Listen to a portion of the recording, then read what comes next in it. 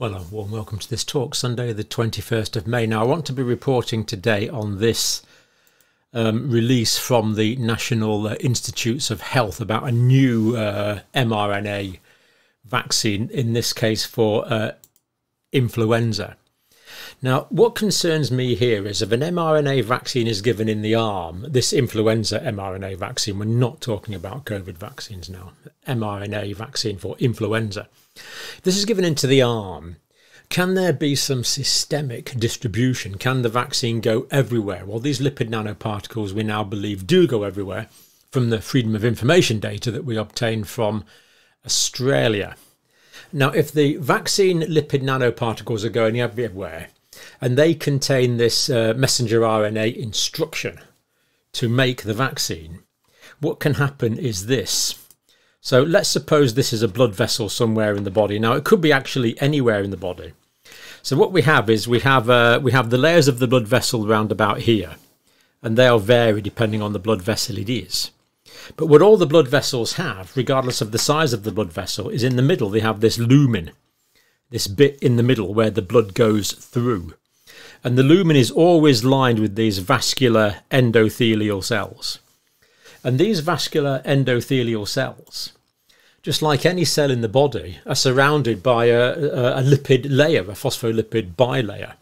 And that means the lipid nanoparticles, just like two bubbles merging together that you play with children, they'll merge together. So the lipid nanoparticles will merge onto this fatty membrane around the cells in the body. Fine if it's in the arm, it'll just give you a sore arm. But if it's systemically distributed, for example, this vessel could be, it could be a vessel in the heart, or in the brain, or in the liver, or anywhere. So what would happen is that these lipid nanoparticles would be given, and the lipid nanoparticle would fit onto, sort of merge with the lipid membrane of the cell, put its RNA into the cell. So you would end up without RNA in all of these cells potentially. And of course, the RNA uses the cell's own genetic material, its ribosomes, its own genetic protein-producing material, to make copies of the particular antigen, in this case an influenza antigen that you want to produce. And that would then go onto the surface of the cell there like that. So you'd have this influenza antigen on the surface of the cell being produced by the cell's own genetic material. Now, of course, the thing is, this antigen is foreign. The body thinks, oh, this is not part of me, so it makes an immune response to it, which is exactly what we want. So this would attract immune cells, and these immune cells would then make the antibodies. So the immune cells here can be attracted to this, and they can produce things like antibodies, these very often Y-shaped molecules that protect against disease. So that's what's supposed to happen. But the point is, as well as if there's a foreign antigen there, as well as stimulating the immune system, it also stimulates an inflammatory response. Now, as I say, if it's in your arm, you get a sore arm, doesn't matter too much, sore arm for a few days. Also, if it's in your arm, cells called antigen presenting cells will pick up the antigen that's produced and take it to your armpits, and you'll make some the lymph nodes in your armpits will make some extra immune response. But the point is, the immunity causes an inflammatory response at the same time.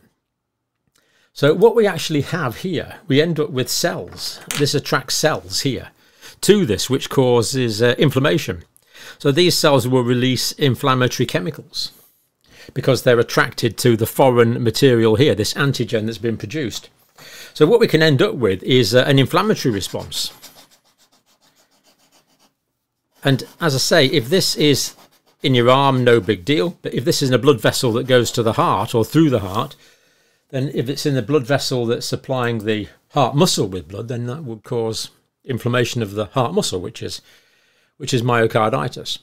So that is my concern, really, that to what degree will this new vaccine be systemically absorbed? Because we believe it will be systemically absorbed to some degree because these lipid nanoparticles are so small. They kind of get everywhere. So that is going to happen. Now, the other question in my mind is this the messenger RNA can get all around the body, can go everywhere. So how many cells will this get to? If it gets to a small number of cells, you'll produce a small amount of antigen. If it gets to a large number of cells, you'll produce a large amount of antigen. So how do we control the dose of antigen that is being produced? So is there going to be systemic inflammation? How do we control the amount of antigen that's produced? How do we know the amount of systemic inflammation that there's going to be? Because this trial is only looking at 50 participants. Just 50 participants altogether. So it's hard to see how it's going to pick up any safety signals. So that is my main sort of pathophysiological concern. This systemic absorption, an antigen can be produced anywhere, generating an immune and an inflammatory response potentially anywhere. Now, the question is, this is very simple biology. I think you understand it now. The question is, why hasn't this been picked up by the vaccine manufacturers and the people sponsoring the vaccine manufacturers? For example, the UK government has just awarded £1,000 million for development of vaccine near Oxford with Moderna. Why haven't they taken this into account? Because this is very basic biology to do with potential new influenza vaccines. So that would be my concern. I would like answers to that really before we go ahead with this. Systemic distribution, that blood vessel could be anywhere, therefore inflammation could be anywhere. Now, the mere fact that you and I now understand this means this is not complicated science. So why isn't this being taken into account as a fundamental question? And I look forward to an answer from the British government and from Moderna. And indeed, the Australian government's just generating a plant to produce 100 million doses of mRNA vaccine a year with Moderna. The Canadian government the same. Huge production already in the United States. And now this new plant near Oxford in the UK to produce 250 million doses, potentially a year. So let's have those questions answered and then we'll think about going ahead. I'm going to leave that there because that explanation has gone on a bit longer than I thought. But I'll do a follow-up video to this where we explain the details of what's being proposed by the National Institutes of Health. So we'll leave that there. So for now, thank you for watching.